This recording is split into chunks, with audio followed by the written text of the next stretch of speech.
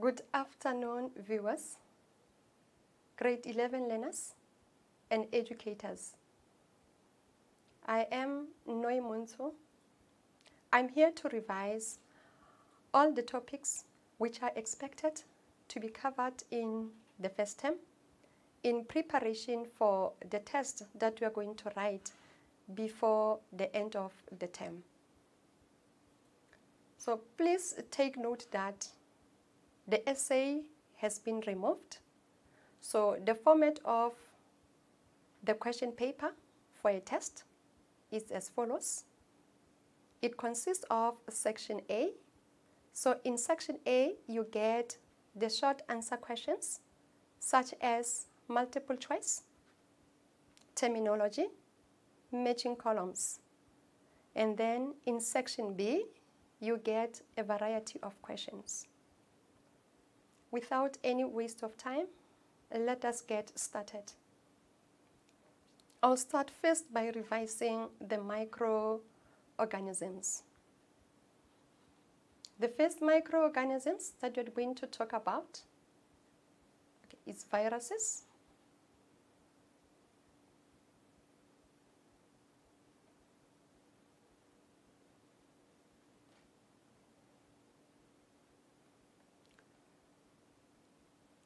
So there are different types of viruses, as you can see. Some of them are helical in shape, some are spherical, and some are complex. Some are polyhedral. So viruses are very small. They cannot be seen with our naked eyes. They have properties of living things and properties of the non-living things. So a property of a living thing that a virus has is that it is able to reproduce only when it is inside a cell of a host. Properties of the non-living things is that viruses cannot respire to release energy. Viruses cannot grow. Viruses are acellular. They don't have any structures of a cell like the cytoplasm, like the cell membrane, you name them. So what you can see here is that a virus is made up of a protein coat. So now the protein coat is called a capsid. So here it's a protein coat. It is called a capsid. So inside a protein coat, we get a nucleic acid. So now the nucleic acid is either RNA or DNA. In one virus, you can't get both DNA and RNA. So a virus that attacks an animal either has DNA or RNA. But a virus that attacks a plant only has RNA. So as you can see, here we're having a virus which is causing influenza. So the coronavirus is of this shape. So some viruses, as you can see, they have a tail.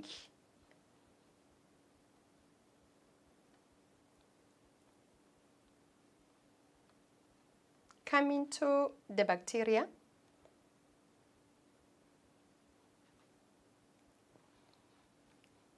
Okay, this is the structure of a bacterium cell. Bacteria are small. They cannot be seen with our naked eyes. So a bacterium cell has a layer outside. The layer outside here prevents the virus from drying out. The layer is called a capsule. Apart from this capsule, a virus has a cell wall. So the cell wall is found below the capsule. So the function of the cell wall is to protect the inner contents of a cell. Below the cell wall, there is a cell membrane. So the cell membrane of a bacterium cell is called the plasma membrane. It encloses the cytoplasm. So the cytoplasm, it's liquid-like or jelly-like. It contains the ribosomes and this long-coiled DNA,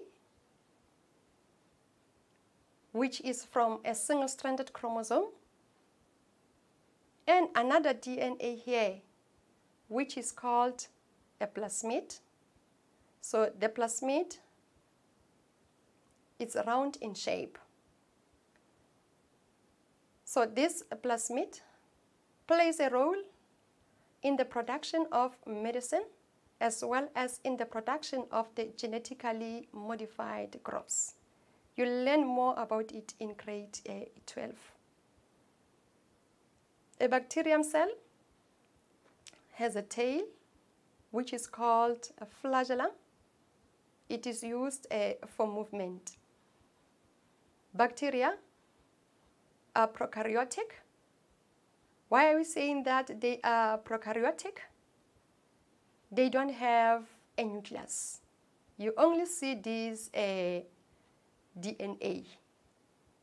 So this doesn't make the nucleus. So hence we say they are prokaryotic.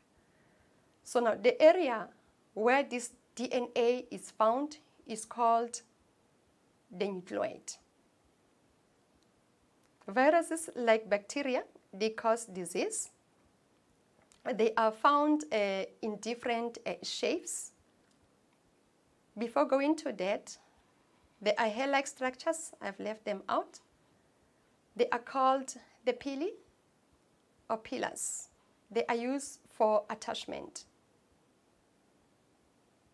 So bacteria are found in different shapes.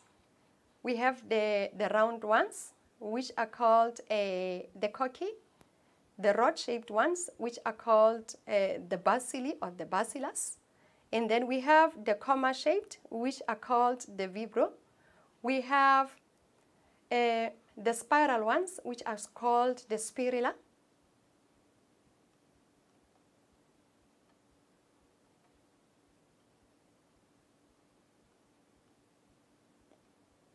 Coming to the protists,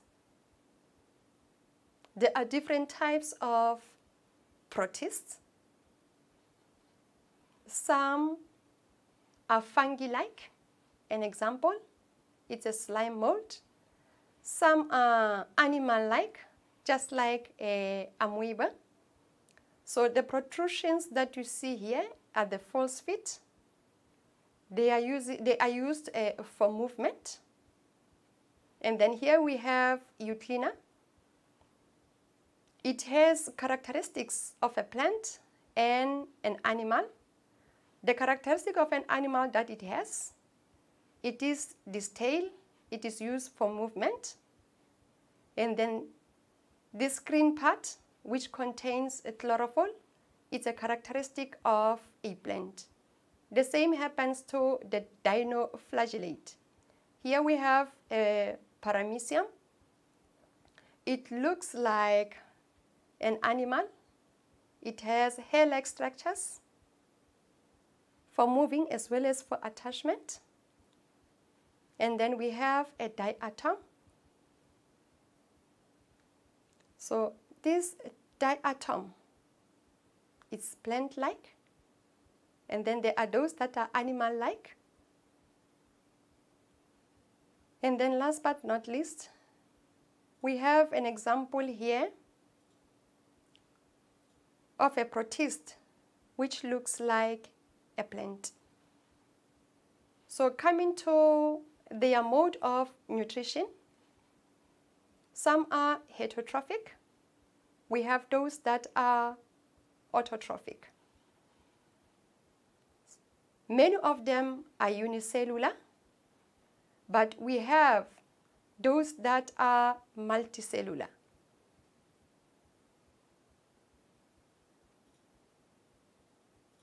So they have a true nucleus, meaning that they are the eukaryotes.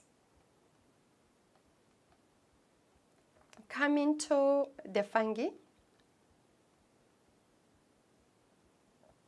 we have different types.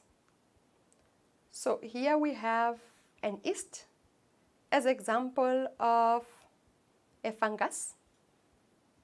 It causes a disease which is called a thrush that you see here on the tongue. Another example of a fungus, it's a rhizopus that we see on bread or on jam. And then we have the club of fungi. An example here is the mushroom and many others. So characteristics of the fungi: they are multicellular, they have a true nucleus,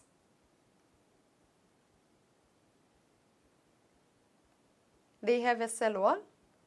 The cell wall is made up of chitin. So here we have an example of a rhizopus. So it has the thread-like structures which are called the mycelium. One filament is called hyphae. So we have hyphae that grow upwards.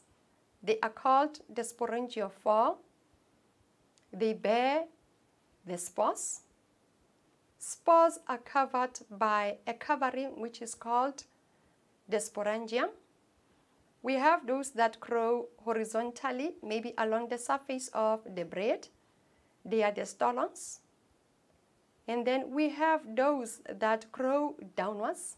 They penetrate the bread. They are called the rhizoids.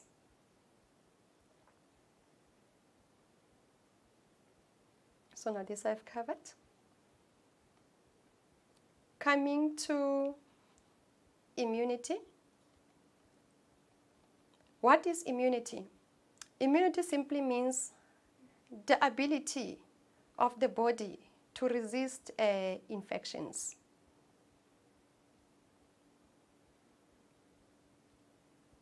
We have two types of immunity.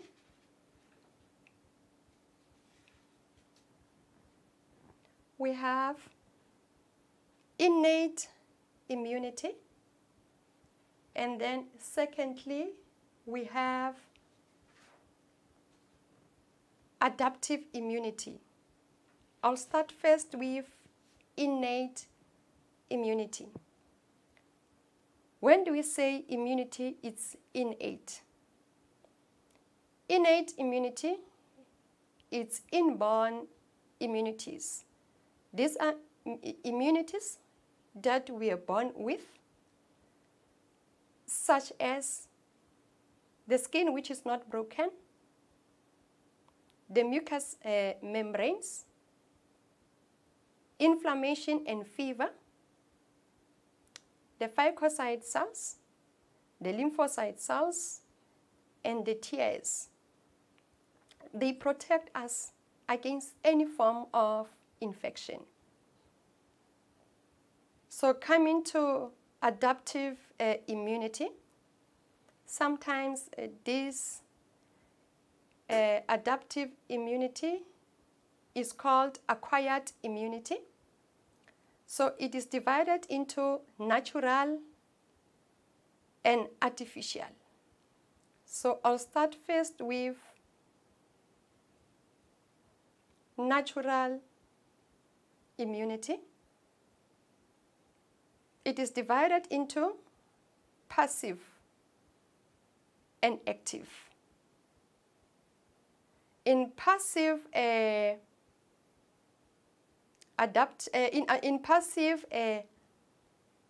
adaptive immunity or passive acquired immunity,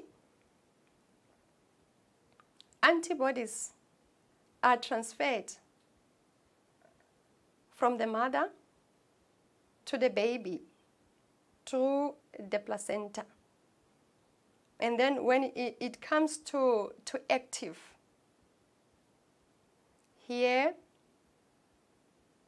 you get the antibodies, or your body is able to produce antibodies as a result of infection.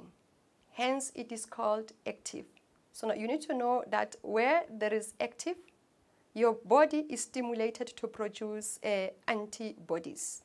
And then where the immunity is passive, your body doesn't produce antibodies.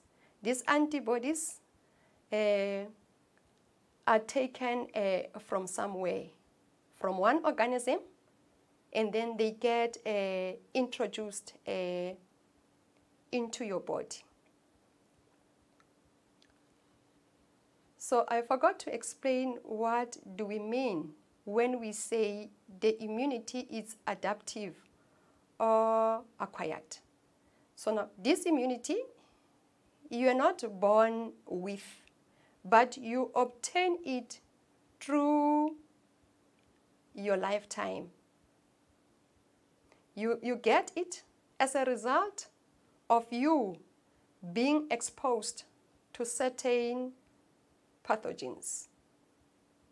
Mean that before you could have them, you must be exposed to viruses. So you are not born with this type of immunity. So now let me quickly come to the second type of acquired or adaptive immunity. It is called artificial.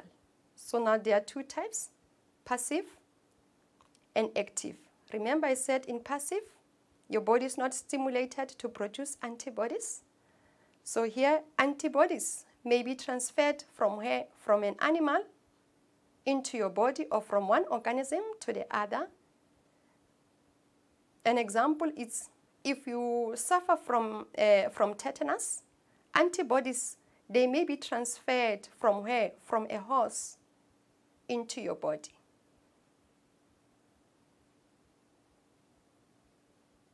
Coming to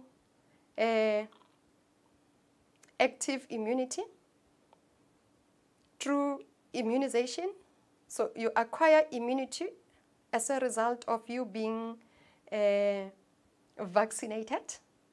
So remember I said in active immunity, your body is stimulated to produce antibodies. So during immunization, you are given a dead virus or a weak virus. So now once it gets into your body, then your body is activated to produce antibodies. Let us take a short break. Welcome back from a break. So the second topic is biodiversity and reproduction in plants. So now the first group of plants that we're going to talk about is the bryophytes. Let us quickly talk about their characteristics. They are found in a water environment, no vascular and strengthening tissues. The main generation here is the gametophyte. The generation which is not dominant, it is called the sporophyte. This generation produces the spores for asexual reproduction. So for sexual reproduction to take place, water is needed to move from this to this point.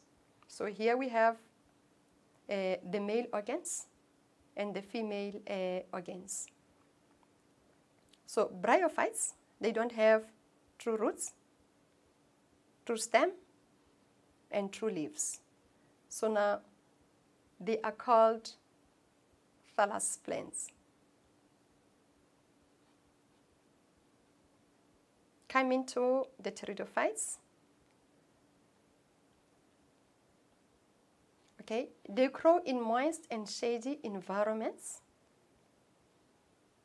The dominant generation here is called the sporophyte. It is made up of roots. These roots are true. Stem, true. Leaves are true. So now the leaves, they bear the spores on their underside.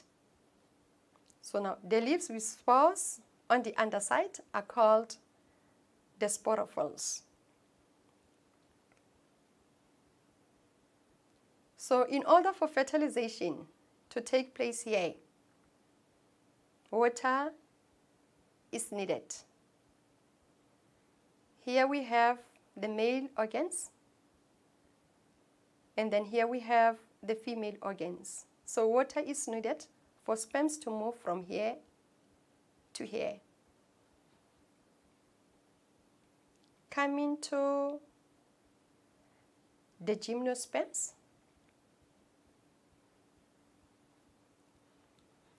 So what is it that we need to know about the gymnosperms? So we need to know that the dominant generation is the sporophyte. It is made up of true roots, stems, and leaves. So as you can see here, the leaves are needle-shaped. They are thin. They have cuticle to cut on the water loss. Here you see the cones. We have male cones, which are found in clusters. They are small in size. They produce pollen inside here. When you shake it, you will find that the male cone will be covered by means of a yellowish powder, which is called pollen. So now a male cone is sometimes referred to as a pollen cone as a result of this pollen which it produces. Coming to the female cone. So this female cone produces the seeds. As you can see, the seeds are naked. They are not covered by means of a sac. Remember here, we get an oval with an egg in a scaly leaf. Here inside we get what now? Pollen. So now the pollen is the male gametophyte. The oval is the female gametophyte. So they are both hidden. So in order for a pollen to move from here to here, water is not needed, but what is needed will be wind and other agents.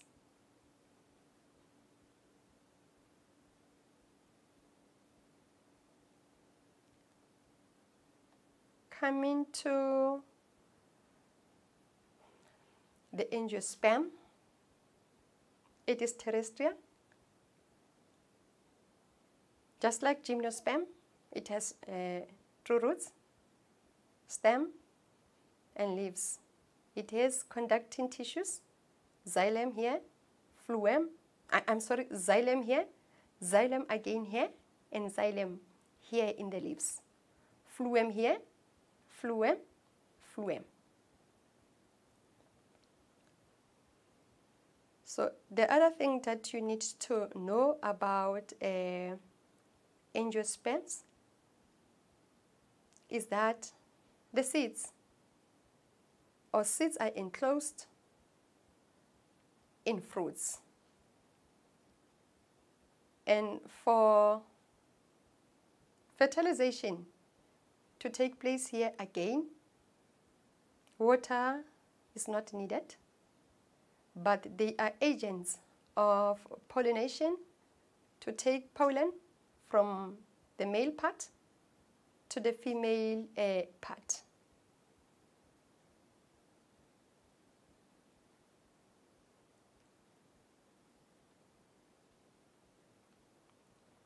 Reproduction in plants. We know that we have two types, sexual and asexual. In sexual reproduction, two partners are needed. But when it comes to asexual reproduction, partners are not needed. So in asexual reproduction, offsprings, they are genetically identical, but in sexual reproduction, offspring, they don't look exactly the same, as they have the genetic material from an egg and a sperm, or from both parents.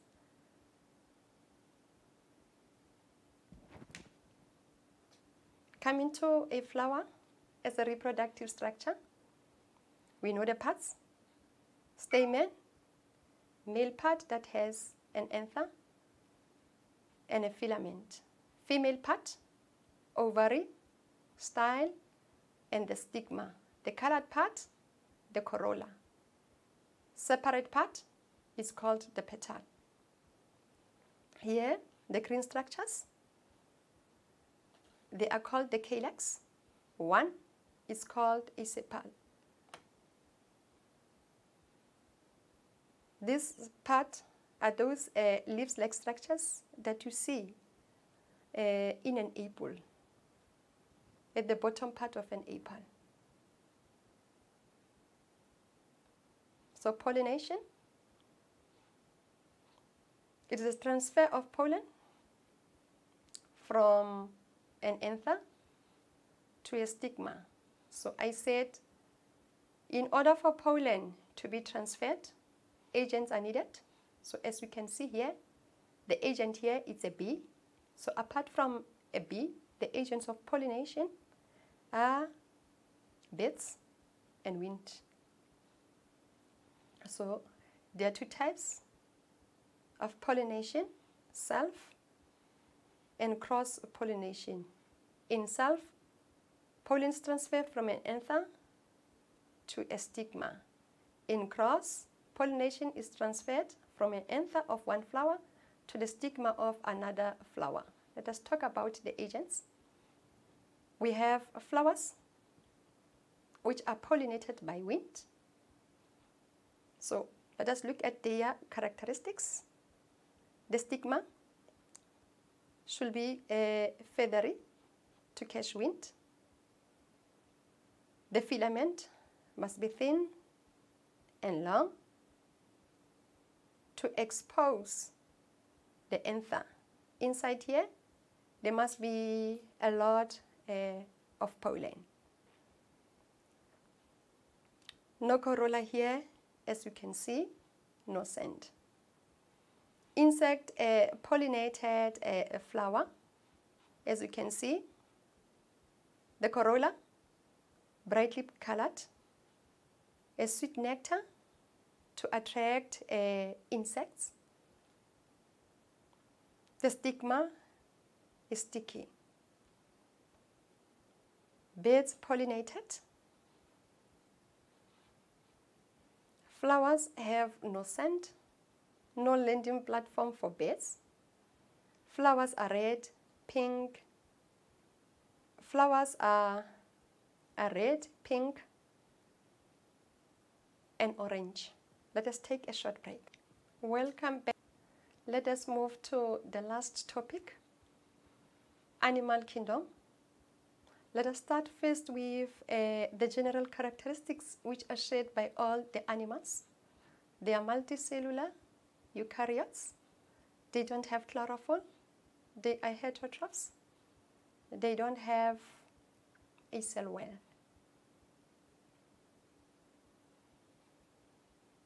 Okay. Coming to the main groups of animals, we have the invertebrates and the vertebrates. Invertebrates are animals without a vertebral column, and then the vertebrates are animals with a vertebral column. So, apart from these general characteristics that animals do share in common, animals don't look the same. Hence, they have been classified into different groups called the phyla.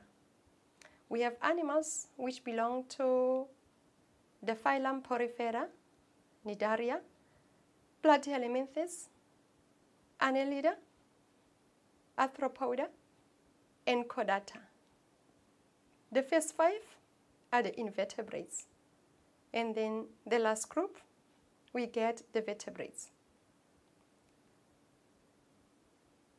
So scientists have classified the organisms which belong to these 6 groups in terms of their body plan. What do we mean by the body plan? We mean the structure and shape of the organism's body. Let us quickly have a look at the key features of a body plan. Number 1, it's symmetry and cephalization.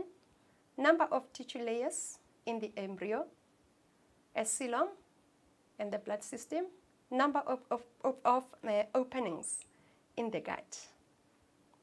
So let's take them one by one. Symmetry and cephalization.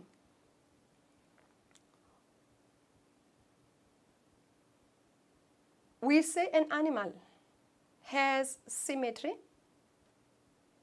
when it has a regular shape, or when it has sides which are similar, or when the opposite sides are similar. So, an animal that doesn't have a regular shape, we say it is asymmetrical. Here, sides are not similar. Opposite sides again are not similar. So there are 2 types of symmetry. We have the first type, which is called bilateral. In bilateral, when you cut this animal longitudinally in one plane, you'll find that the left side is similar to the right side. The same here, when you cut this spade longitudinally, this side is similar to this side. Coming to the second type of symmetry, apart from bilateral symmetry, we have a radial symmetry. When do we say that an animal has it's radially symmetrical, or it has a radial symmetry? Okay, when the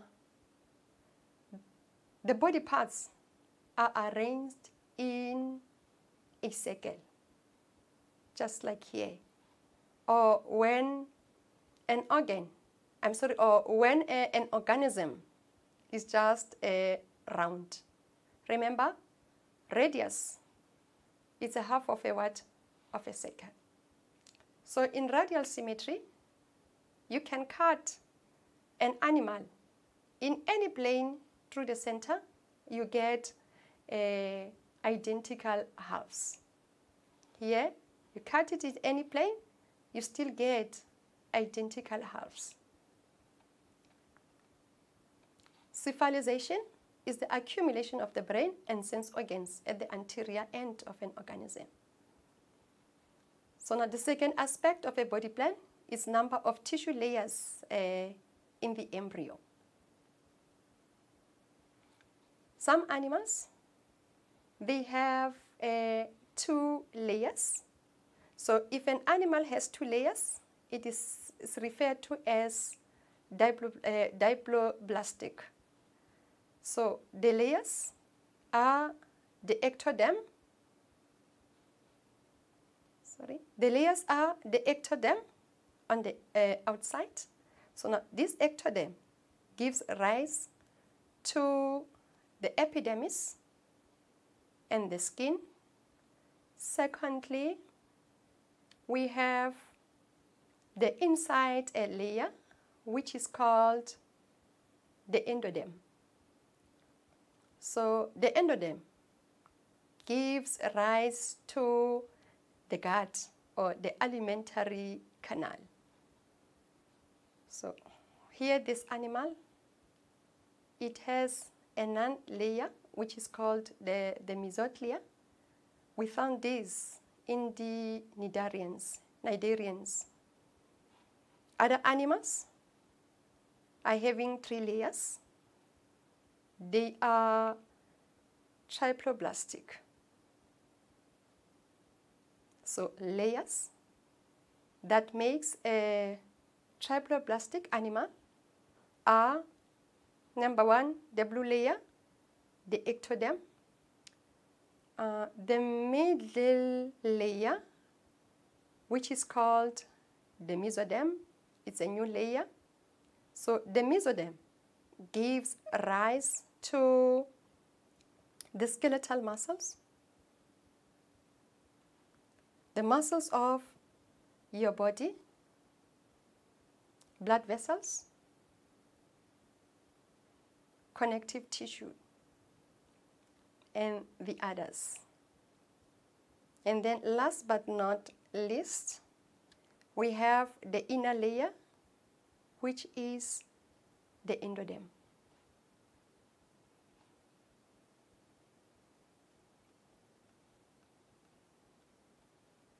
So another aspect of a body plan, it's a coelom. A coelom is a body cavity with a fluid within the mesoderm or between the digestive tract and the ectoderm.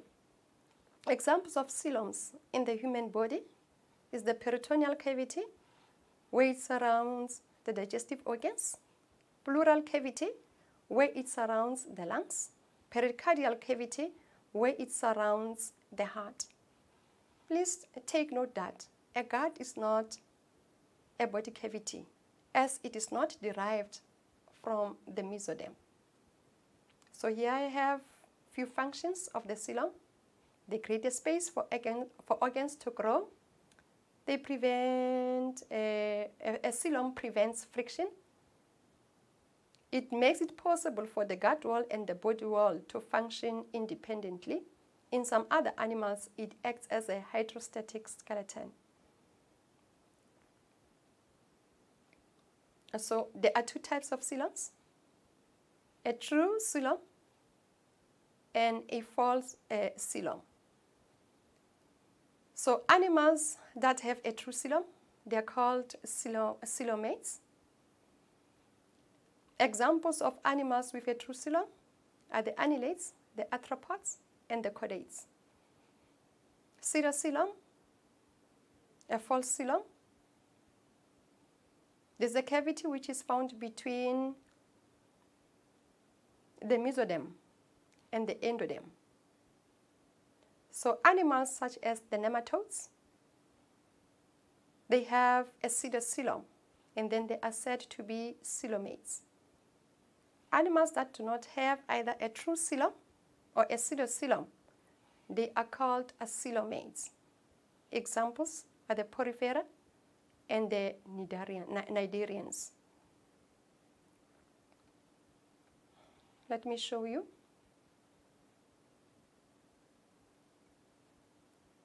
Animals with coeloms and without, and those with a false coelom. Here I have a flatworm. As you can see, remember I said a coelom. It's a cavity which splits the mesoderm. So here the blue layer is the ectoderm, and then the red one, the mesoderm, and the blue one, the endoderm, and then the gut. There is no cavity here. So a flatworm, as a result of that, it is said to be a coelomate. Here I have an annelid. An example here, it's an F-worm. Let us look as to whether it has a coelom or not. So we have the outside layer. I said it is called the ectoderm.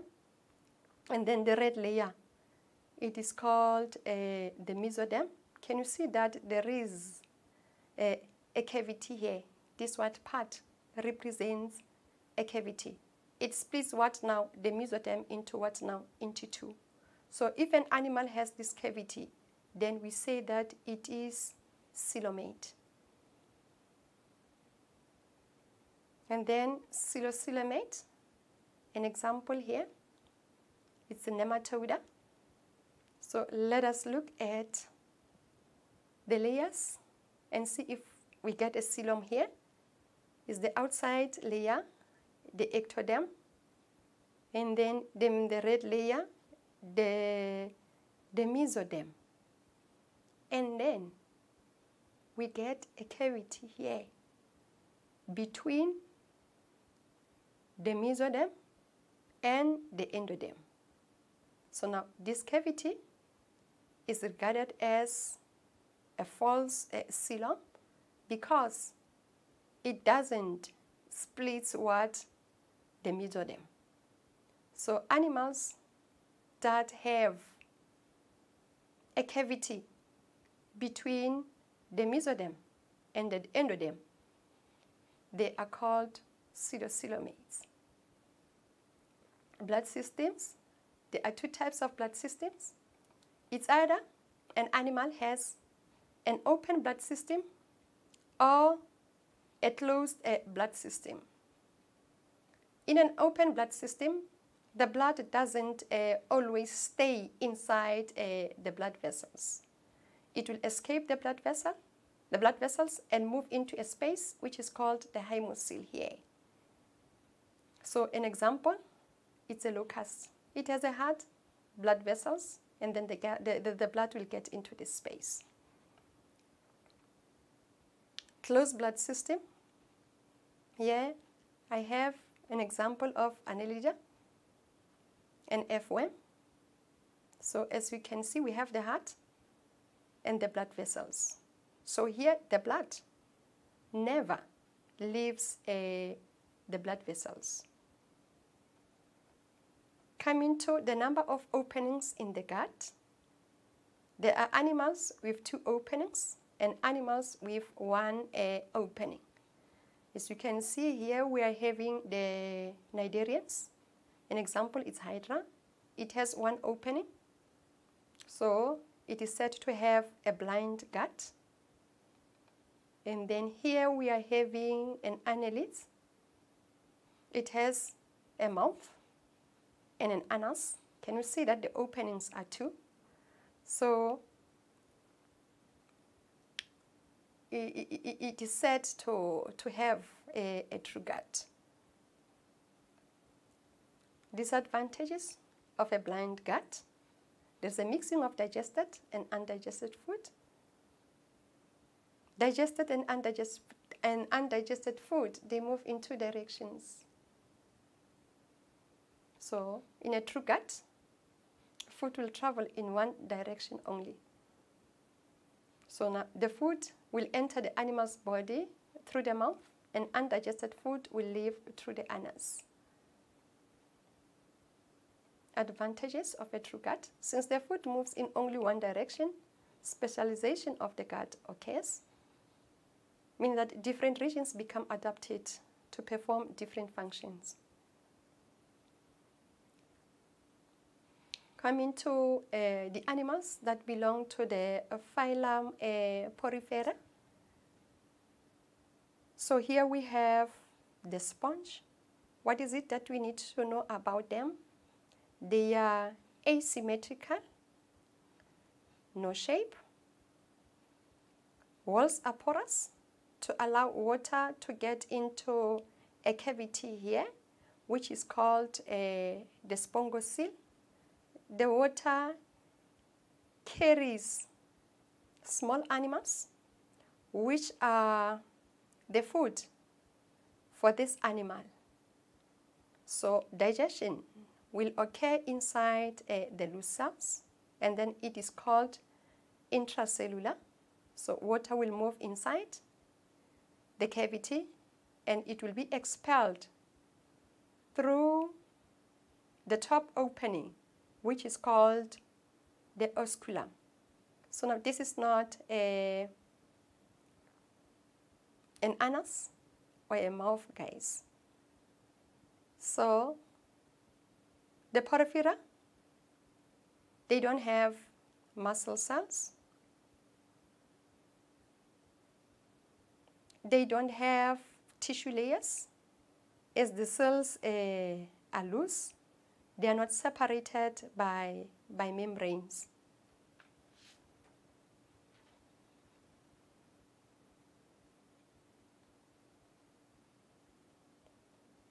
Coming to the second phylum, here we get the cnidarians. So what is it that we need to know about the cnidarians? Is that they are found in two forms. The first form is the polyp, where an organism has a shape of a vase. And then the second shape is called the medusa. So in the medusa, an organism looks like an umbrella. So now the tentacles are facing downwards. Here they are facing upwards. They surround what now? A mouth as what? As an opening. A mouth as an opening.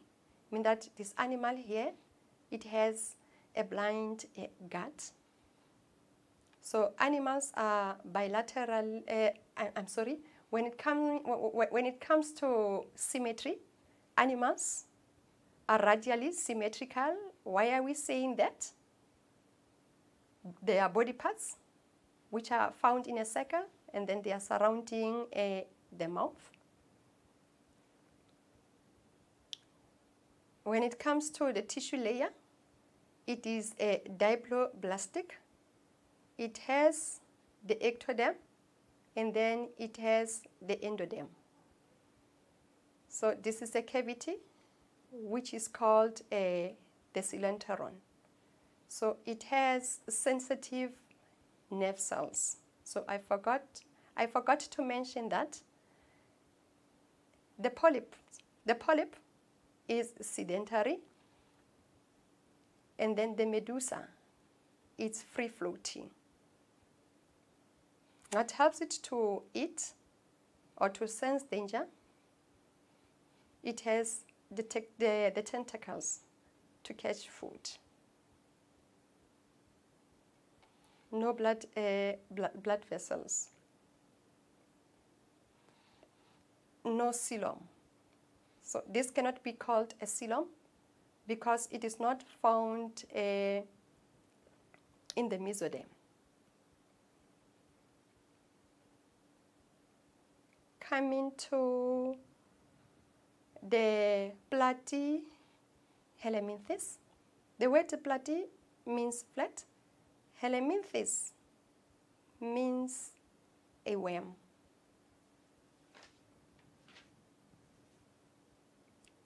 So now here we have a flatworm. What are the characteristics? When you look at this animal, it is bilaterally symmetrical.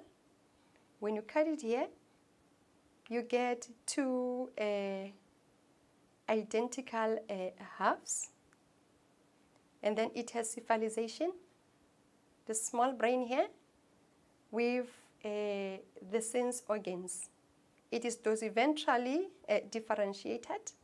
It has the upper part and the lower part. So the animal is a coelomate.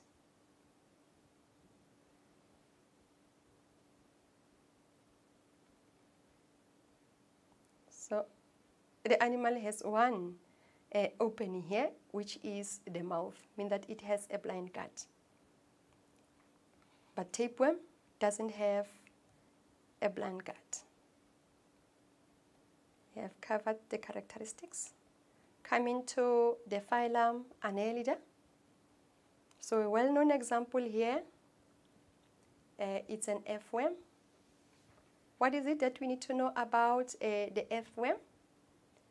Is that, okay, it is bilaterally symmetrical. You get it? You cut it in one plane, you get two identical halves. And then it shows a cephalization. It has the brain and sense organs. They are located at the anterior part. And then it has a coelom. It has a true gut, the mouth, and the anus. The blood system here is closed. Coming to the arthropoda. So now these are the examples of the arthropods. Characteristics. The body is divided into head, thorax, and abdomen. Most of them, they have 3 pairs of jointed legs. They are bilaterally symmetrical.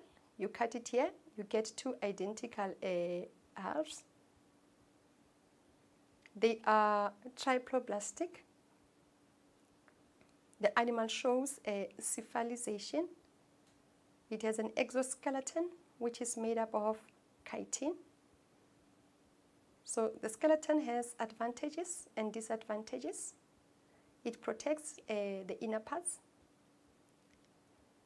It prevents desiccation. The disadvantages, or a disadvantage, is that it limits growth of an organism, and then it makes an organism to move very slowly.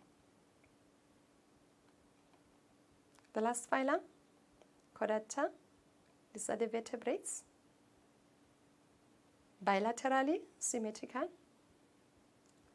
Halves left and right side are identical. Cephalization, brain with the sense organs. They are coelomate. The blood system is closed. They have a true gut. We have a mouth. And then we have an anus here at the back. So we have come to the end of our presentation. This is just a table. It's so important. Make it a point that you know it. I have covered it in the presentation. So if we are asked to mention the characteristics of the cnidarians, you mainly make mention of these features here, which are in our table. Okay? Before we conclude, let me talk about the roles of the invertebrates in agriculture and in the ecosystem. Insects are source of food. They're eaten, e.g. shrimps and the locusts. Honey comes from bees. Bees, bees, flies and moths, they pollinate flowers. Some insects are parasitic, e.g. a tick on a cow. Houseflies, they spread disease, they regulate the population size. Cockroaches, they carry poliovirus, regulate the population size. Some insects are poisonous, regulate the population size. Earthworms, they burrow through the soil, and then they cause the soil to be aerated.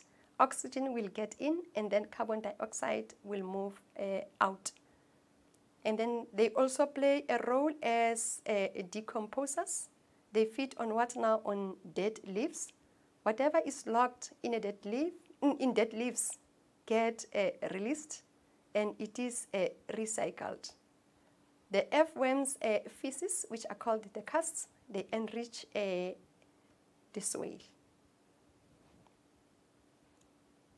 So let us take a short break, and then from there we'll be taking the questions. Thank you. Okay, welcome back to our last session. So here we're just going to take the questions. The first question says, what is the type of immunity that develops as a result of vaccine? Remember, when you are vaccinated, your body is stimulated, meaning that it is activated to produce immunity. And you get vaccinated as a result of you being exposed to the virus. So your body must produce antibodies. So you were not born with this type of of immunity, meaning that it is acquired. So what is the correct answer here?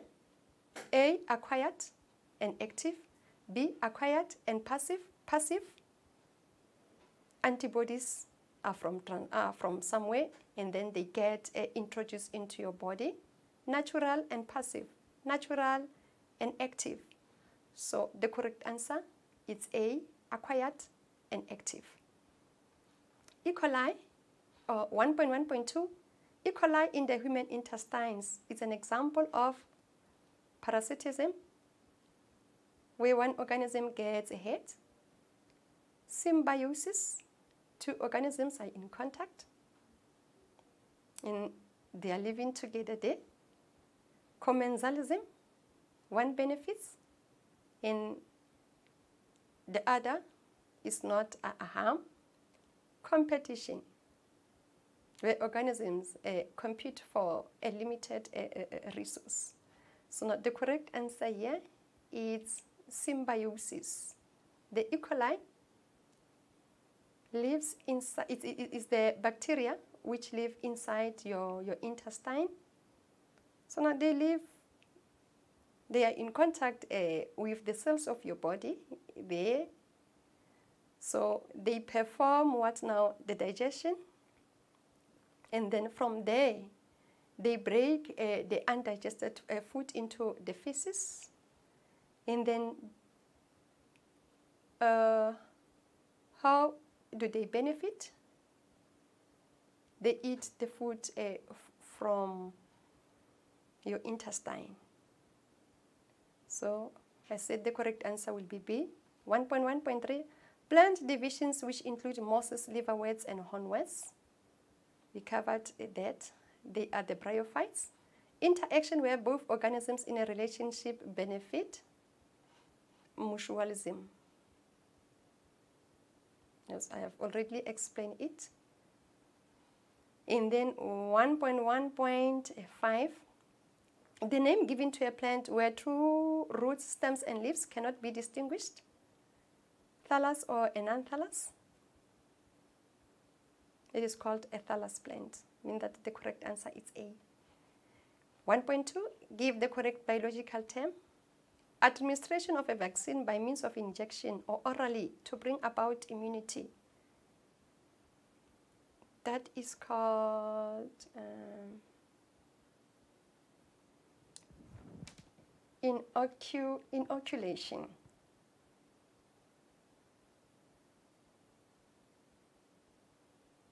or vaccination. 1.2.2, seed-bearing plants with flowers.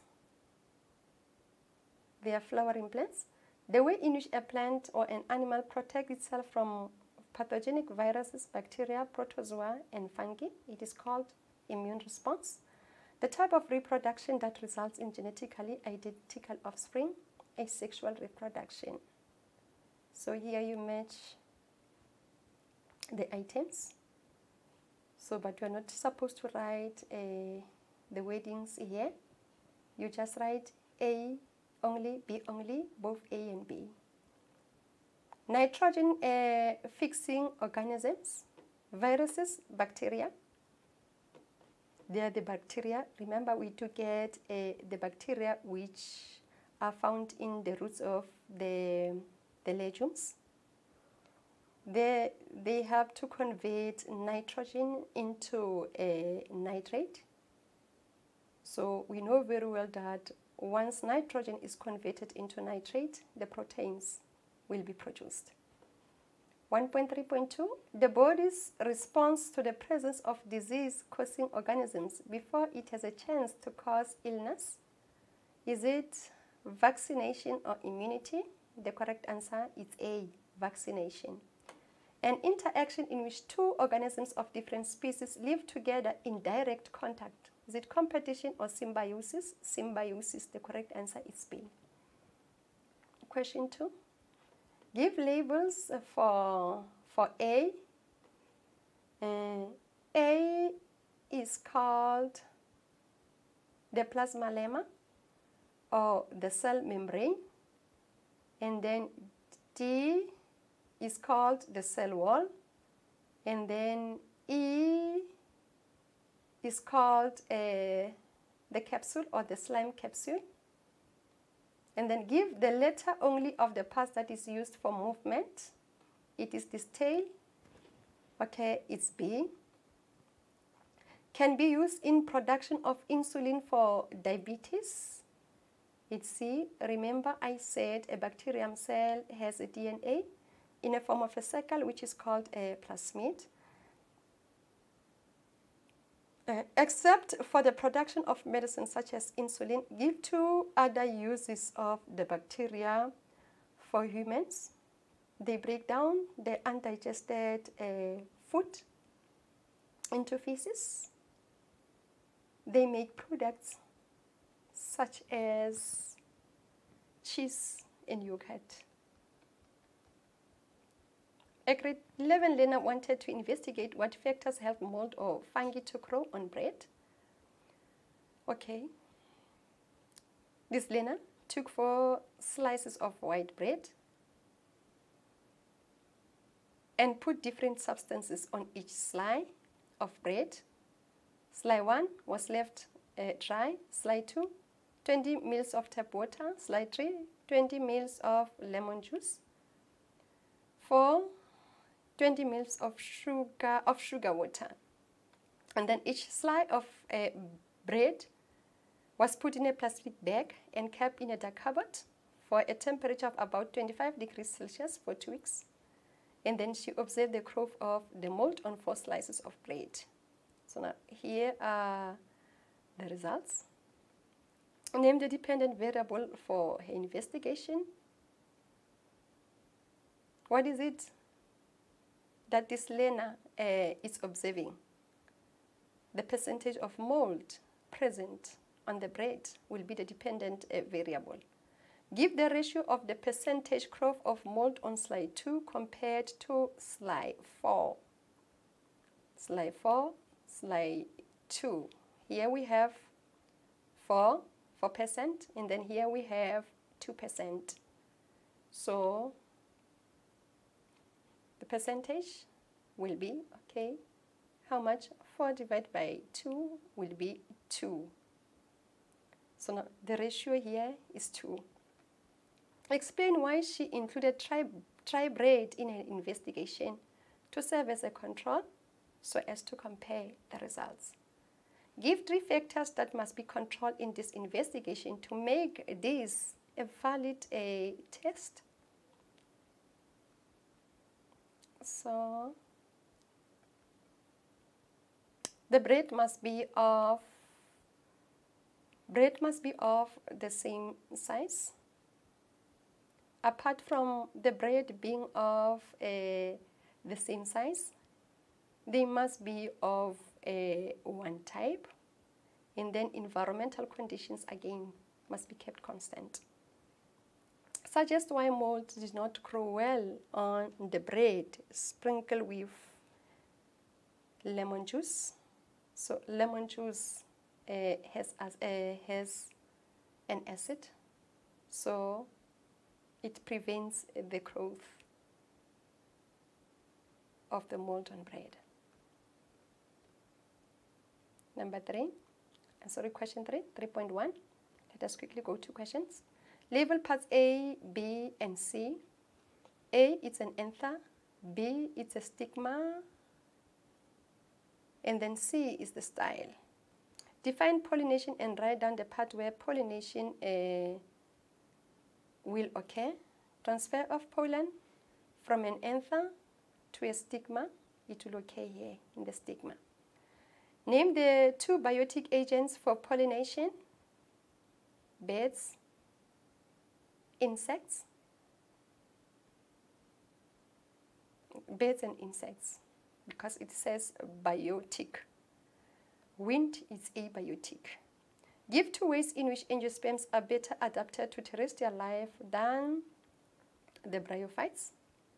Angiosperms, they have 2 roots, stems and leaves, conducting tissues, the xylems and the phloems. And then when we go to the bryophytes, they don't have conducting tissues, no strengthening tissues. They don't have 2 roots, 2 stems and leaves. Explain why the above drawn flower cannot be successfully pollinated by wind. When you look at the stigma here, it is not a feathery. The style is short. Those are the 2 things that I see.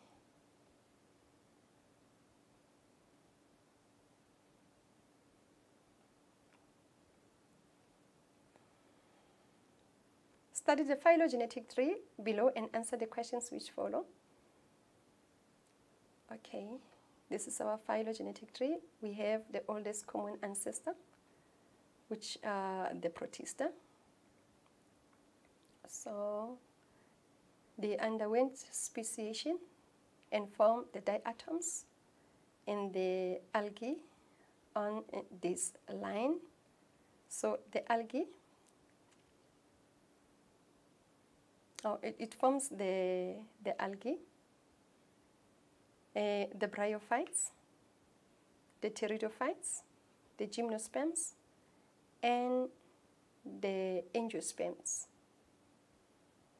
So now this part of a phylogenetic tree is called a node. So a node represents a common ancestor, and then here again we have a common ancestor. So let us take the questions. Which group uses cones to produce? The gymnosperms. Explain why bryophytes cannot grow tall. So if bryophytes can grow tall, they will flop on each other or they will fall, as they don't have conducting tissues and strengthening tissues.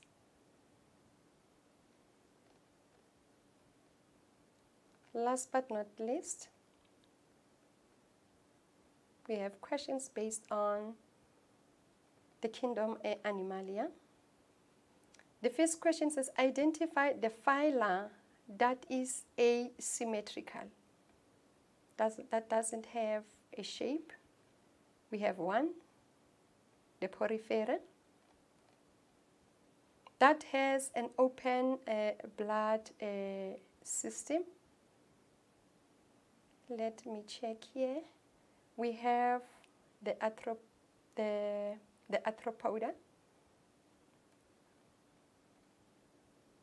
Name types of a coelom that will be found in organisms from phylum 1. The type of a coelom, there is no coelom. It's a coelomate. 2, 5 and 6. 2 Nidarians. They don't have a coelom. And then number 5, the arthropoda. They do have a coelom. And the last one is the Quadacta. They have a true coelom. So we have come to the end of